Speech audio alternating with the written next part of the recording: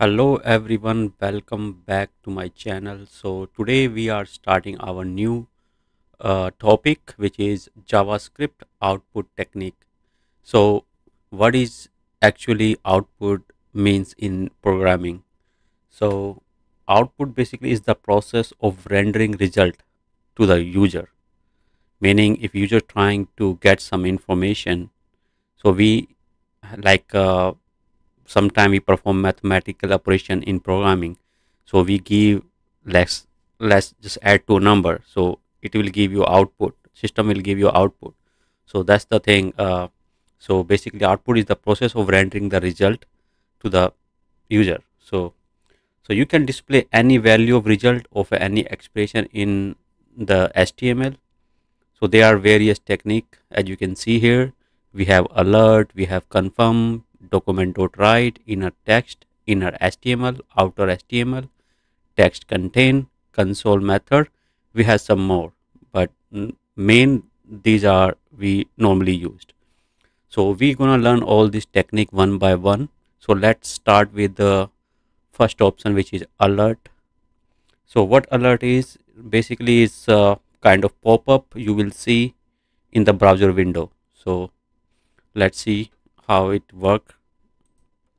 So let's create our HTML document. Take a HTML structure first, and let's take a paragraph, and in which we type click delete to delete records. And what to click? We have to click a button, right? So we just give a button and the value delete. Let's see what is showing in our web page. So this is how it looks like. Okay, so now what user want to delete some record. So how he can do it? He has to press this delete key, and he wants to see the result, so he wants to see the output. So we have to write some event. So what, when he can see the result, when he will click this delete button, so on click. So that's something we have to write. So on in button, inside of button, we give a event called on click. On click. And what we want to do on click, we want to perform some action. Meaning when we talk about action, that means we want to declare some function. Let's say delete, and define function by parenthesis. Now we have to create a function delete. So for that we have to write our script. Inside of the script we define this function by using a keyword function, and we give this name delete and curly braces. And now what we want to do here, first what you can do with the alert. So after, when user click on delete button, so we want to show some message. So let's see alert, and we can show the message first. So record deleted. So it will show this message when user click on this delete. You will see this browser pop-up, record deleted. But sometime I get the question, can we change this pop-up window? Can we give some color? No, you cannot do that. So this is predefined style through browser, so you cannot do anything else. Only thing you can do is if you want multiple lines here. Right now is one line, right? So you can give two lines. How you can do that? Let's see. So now we can just give /n, and we write need more to delete, then click again. So refresh and click delete again. Now you see you got this line second. So record deleted, need more to delete, then click again. Okay, so what's the drawback of this alert function? you don't see any other cancel, nothing like that option. Only you can get rid of this window pop up just pressing this OK, or you can press escape. That still means OK.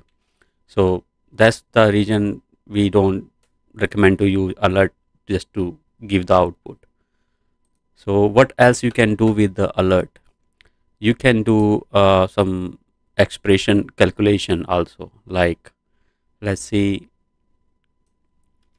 we want to give some number, like which record number we want to delete. So let's see, we can just add a plus sign, and we can do like calculation 10 plus 5, and we want to add something more, we can give again plus outside of the bracket plus, we can record that deleted.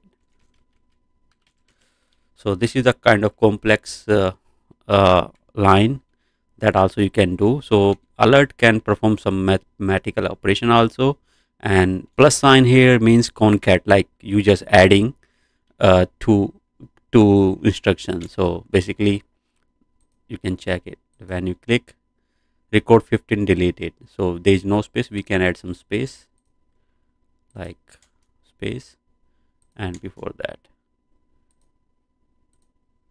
Okay, this is better.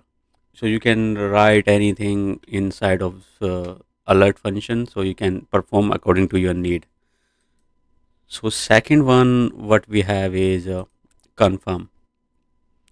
So confirm, so what is the property of confirm is like give you a chance to cancel that command, like so it's kind of boolean method it provide, it returns the boolean. So let's see how it works exactly. So we write our code right here, and we change this alert to confirm. So we can change this line, do you want to delete the record. So now we can check our web. So when we click delete, it will give you option to OK or cancel. So if you press OK, so that's a true, it will return true as a boolean. Boolean means you have two option, true or false. So when we press OK, it is true, and when you hit cancel, it's false. Okay, so now we have a two value, true and false. So in programming we write logic to handle those conditions, like if we get true, what we gonna do, and if we get false, we give other choice. So that's how programming work. We have to write logic, some conditional statement. So in JavaScript we have some conditional statement. Today I'm going to use just like a statement which is if and else. I know we did not start a conditional statement yet, but just to understand this topic, I'm just giving you a brief introduction of if and else, so we can understand what is exactly happening behind the scene. Okay, so what we do is right now this is returning true and false, right? And so we want to store that. So otherwise we're not gonna do anything with that. So we have to store it. So normally we just store anything in a variable. So we just call it result. And now we write condition on this result. So let's see, we give if, we use brackets, parentheses, and we write result. So we give one equal sign to assignment. Okay, like we give here result, and we getting the value using this assignment operator. Okay, but we want to compare this value. So what is true and false? So we will compare with two equal sign, and then we see if it is true. What we want to do is in the next line we can write our block of code. We want if user click OK, so it will return true, and we're gonna compare that true value with the result. So result is true, then give the message to the user. So the message to the user, record deleted. Okay, if user click cancel, So what we want to do, we just simply write else, and we write alert, and we want to say cancelled. Okay, let's see if it is working. So when user click on delete, he got two choice, okay or cancel. So first we we click on okay. You say record deleted, so it is working. All right, then we click on delete again. Then this time we're gonna select cancel. So now it's showing, it's giving the option cancelled. So this is how we handle our logic. And so every button, normally in programming we write logic behind it.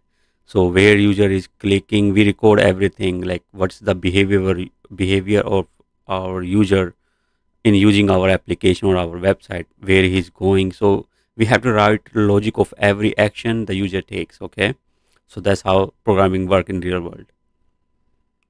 So this is about confirm function. So in next video we will learn about this remaining output technique. So make sure you subscribe and hit the bell icon so you can get my notification of my new videos. So see you in the next. Have a nice day.